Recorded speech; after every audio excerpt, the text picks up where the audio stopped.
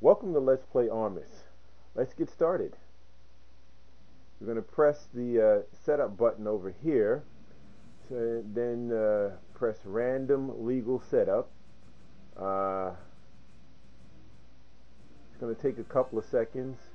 It may take up to 20 seconds to load depending on the speed of your computer, and if you happen to be playing online instead of offline, then it might take a little longer depending on your internet connection as well. You can play Armis at www.armisgame.com or at various other gaming sites like congregate.com or newgrounds.com. Let's see. We want to put our sea vessels close to the coastal waters and get the mover near the behind the sea vessels. That setup looks pretty decent. Let's see if it's acceptable. Okay, the computer accepts it and has chosen to switch positions. So I get to move first. Now a lot of times I would want to move my Coast Guard in as quickly as possible. However, because his Marine is here, that makes it 1, 2, 3 that easy just to take my Coast Guard without any recourse because it's not covered. So I want to try to get my Marines as to cover my pieces as quickly as possible. Now the easiest thing for me to do is to go here. That provides land coverage as well as coastal water coverage in these two areas for if he should move his Coast Guard in, then I want to take that as quickly as possible. And if not, if he decides to provide some coverage as I have for an anticipated move, then I want to move another Marine up. 1, 2, 3. Well, I don't have to move him, but that would still be a pretty good move to move him up. Now,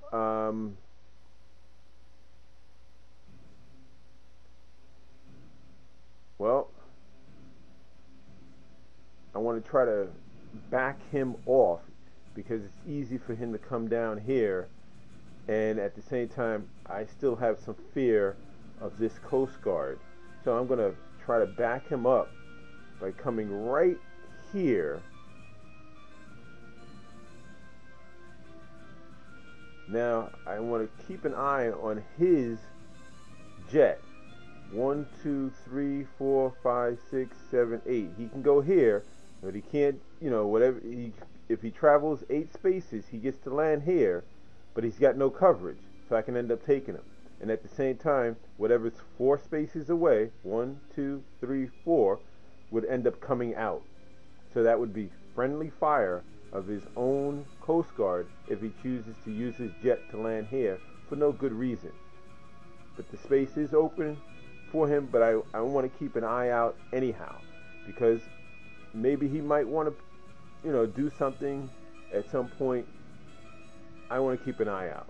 Now at this point, I already said that if I go that if he flies from here to here, he ends up taking out whatever is over here.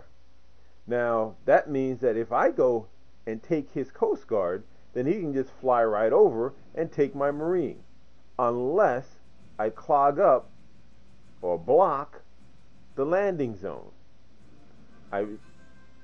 In moving my religion, it left open or left free my media with no one next to it, and in that case it's called an isolated media or abandoned media, and so therefore it's forfeited. The media has got to always be reporting either getting news or giving news, and so it has to be next to another piece at all times. And this shows you whose move it is, and right now it is the computer's move. Okay, so now the computer has one Marine forward close to the coastal waters, and if you notice, it's 1, 2, 3 spaces away from the Coast Guard. But I have I only have one that is actually right next to it. So if I go here, then that focuses in on his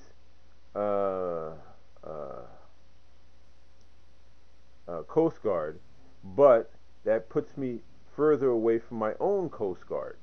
So I might not want to do that. But let's see. Remember, if he was able to do that with his jet to protect his Coast Guard, then I should be able to do it as well, because I didn't move my jet. So let's see. 1, 2, 3, 4, 5, 6, 7, 8. So that provides double coverage, both with my Marine as well as with my jet. So that frees me up to be able to move over here, because now at that point now I have a double threat on his Coast Guard, and instead of using this Marine, I'll use this Marine to affect the capture, but still providing coverage over here. The coverage 1, 2, 3 doesn't extend to here with the jet, only with in terms of keeping it protected over here. And sometimes the computer does moves that I don't think are that great, and in this case he might still do it and take the Coast Guard, just so that he can get a Coast Guard, two military pieces, which would be my jet and Coast Guard, or my Coast Guard as well as my alright, now that becomes a different story. If I take his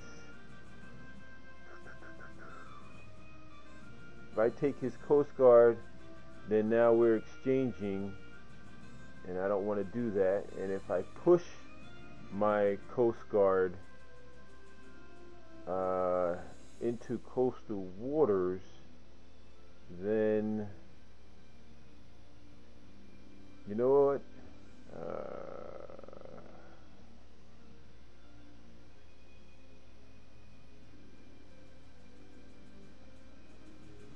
Now he's got, well, let's see. He's still protected, double protected by the Marines and the jet, and these two are also protected as well, just in different levels of different landing spaces. But if I move my sub into coastal waters,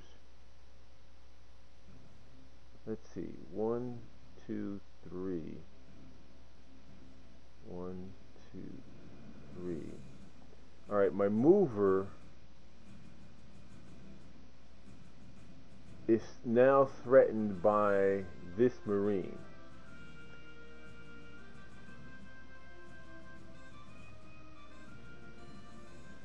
It has coverage by the Army. Yeah, I'm going to do that move. I'm going to try to get into the deep waters if possible. Oh, that's not going to work. That was not a good move. 1, 2, yeah, that was not a good move. Because now he has 2 Marines that can focus on once, and I only have single coverage. So I would end up having to lose him to bring my other Marine over to provide some additional coverage.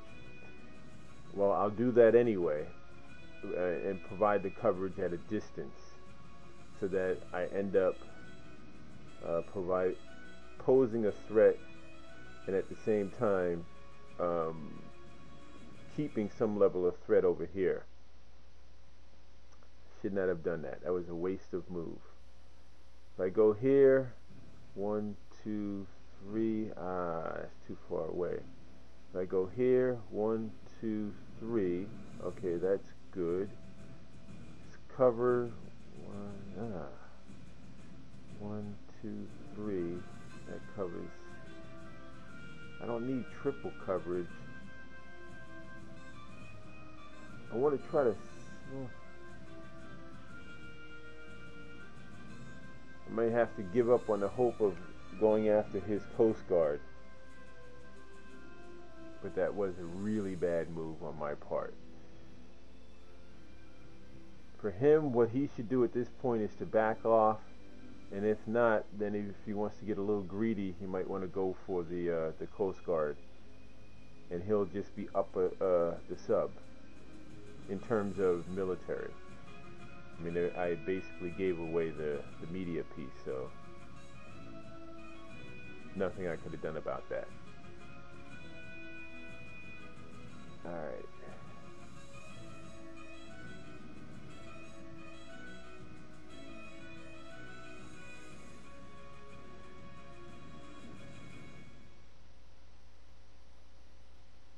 As I said, I'm still in range of double coverage on my Coast Guard. I'm going to try to get back onto the coast and then push my Coast Guard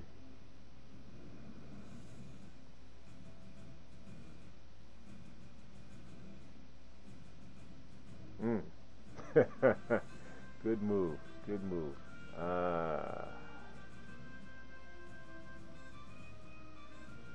Good move. Okay, let's see what do we do here. 1, 2, 3, 4. If I go 4 spaces, then I end up issuing friendly fire to my child. So I don't want to do that.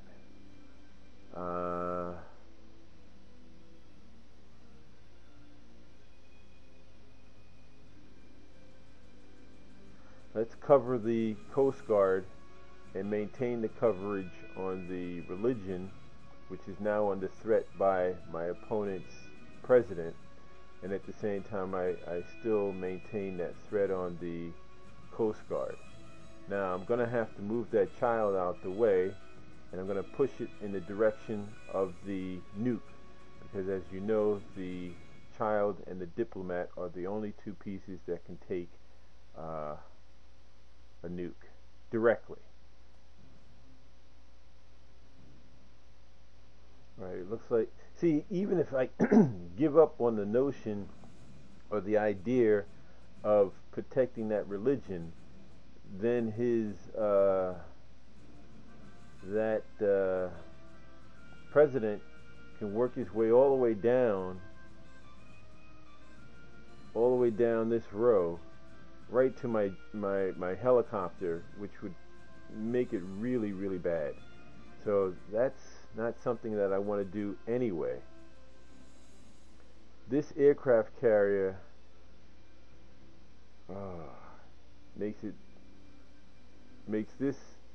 blocks up this area here.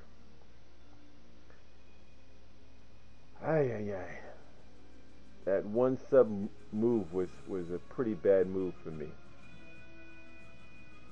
If I use my Marine and go here, I cover this and cover this, but then he gets to move his army down a little bit faster, and I probably won't be able to protect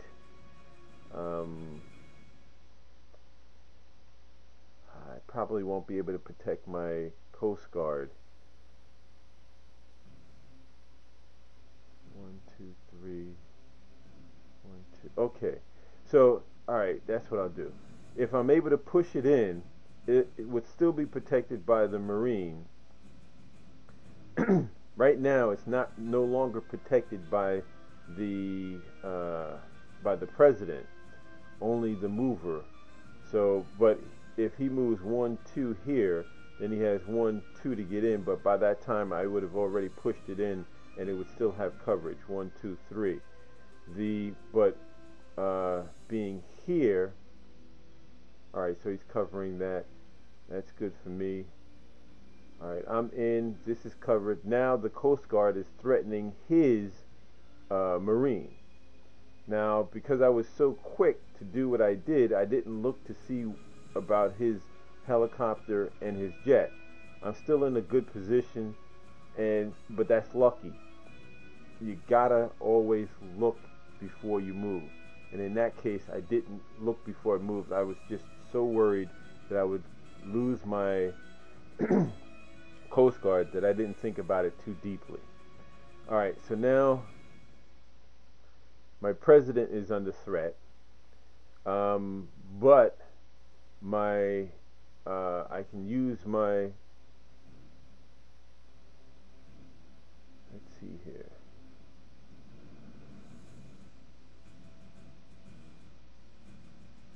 Alright, this might actually work. A lot of times with a combination of a army and executive, you're able to trap your opponent's marine. If he chooses to move in these two spaces here, I have a really good chance of trapping. He won't go here because he knows that my president will be able to take it, but he might go here. His better move is really to retreat, but the system doesn't normally want to retreat. It wants to try to move forward and closer to my flag, because that's the object of the game. But in so doing, he falls into a trap of his own. And in this case, as you can see, he's doing almost exactly what I wanted him to do. I'm still covering. I have the president and army are covering each other. As long as I stay away from this line, because this army is able to move two spaces, 1, 2. So if I'm able to get here, then I might be 1, 2. So you can go here, and that will end up being the trap that I think that I might need. Let's see what happens. Okay. Yeah, that did it. He got trapped. Let that be a warning to you not to try to run away from the army president combination. Don't try to outrun it in the expanse area. Outrun it going closer to home. Get some backup. Now that brings the game closer to even. I've got 2 of his Marines. He's got 1 Marine and 1 submarine. To me, I feel as if I'm empowered at this point, and so I'm going to try to take a couple of liberties.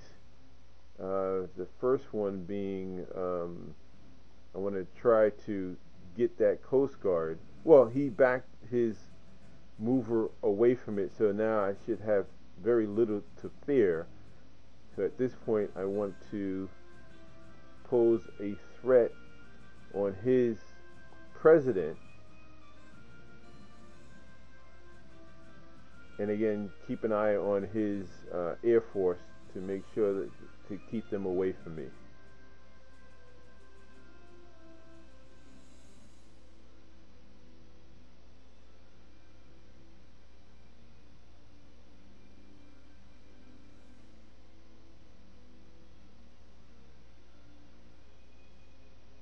Wow, I didn't expect that.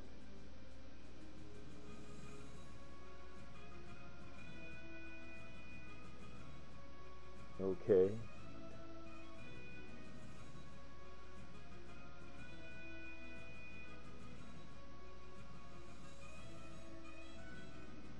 Alright, now my objective is to try to bring my Marine from the far east, bring it closer to the center of the board, and then start advancing towards my opponent's reserve and flag.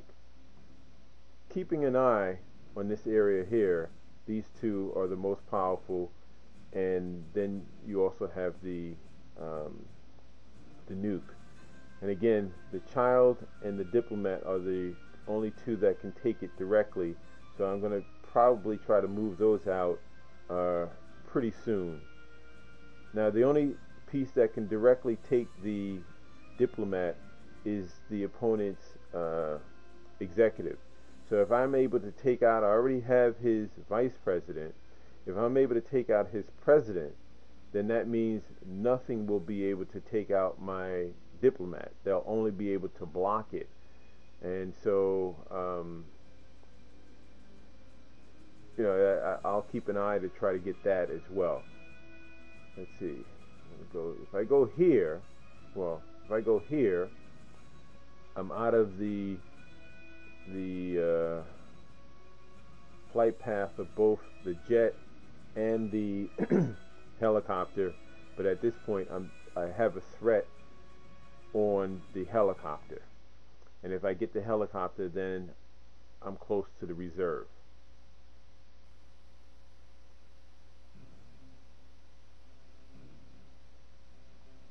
Okay, even though it was here and it flew over 4 spaces, the jet cannot take the diplomat, and so therefore it was, even though it did a flyover, if it was a different piece, it would effectively take out through friendly fire his own piece. But because the military cannot take the diplomat, that's why there was no friendly fire in this occasion. Now just because I wasn't able to get the helicopter, I am able to get 1, 2, 3 his mover. Now in taking his mover, then he's not able to traditionally move his sea vessels, because none of the sea vessels were already moved, because none of them were moved from the beginning of the game. Then that means he's not going to be able to move his reserve. One of the prerequisites for moving your reserve is that all of your friendly military must have made an initial move or taken off the board. So at this point, by me taking the mover, he won't be able to move his sea vessels. However, through friendly fire, he's able to take them out. But that will have to be one at a time, and in that case, that's 1, 2, 3 turns. At this point, he has to protect this piece right here, and the best way for him to do is to take this executive and either issue friendly fire to the jet or issue friendly fire to the diplomat, so that he can have some protection. If he does it to the diplomat, then the helicopter will provide some level of coverage. Because he didn't do it, now I can take his reserve, and unless he can do something to take my marine, the game is going to be over on my next move. If his nuke was over here, then he'd be able to activate it and take out a 2 space range. If it was here, 1, 2 space range, it would take out all of this from here.